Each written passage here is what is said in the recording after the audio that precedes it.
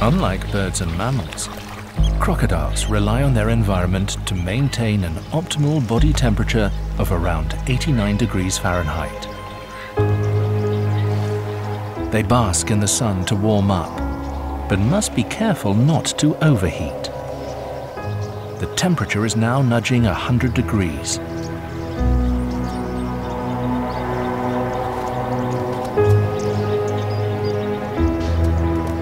Opening their mouths, known as gaping, helps dissipate heat.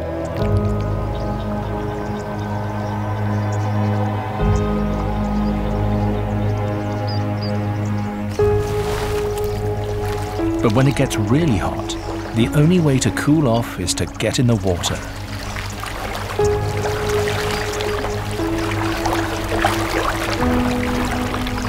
When everything's desperate to drink, a river full of crocodiles is a recipe for disaster.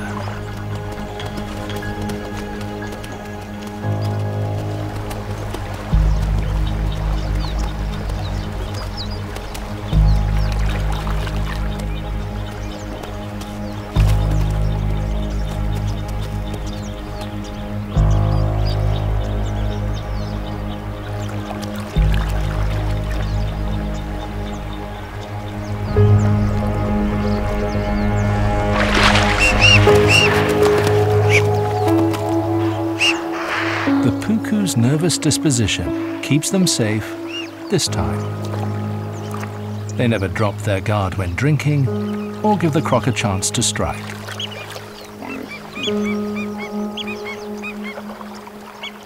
But these reptiles are not only hunters, they're scavengers too. Crocodile brains have large olfactory lobes for processing odors, and they can smell a carcass several hundred yards away.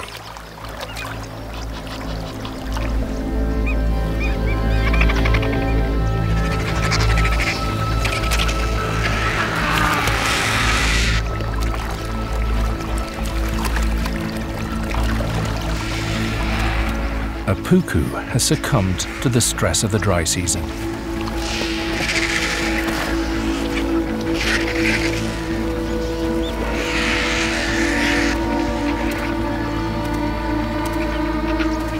Despite their numbers, the vultures are no match for a hungry croc.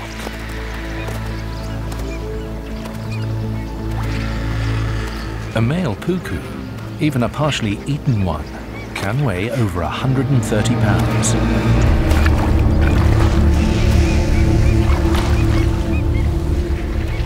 But it's not a problem for even this relatively small crocodile.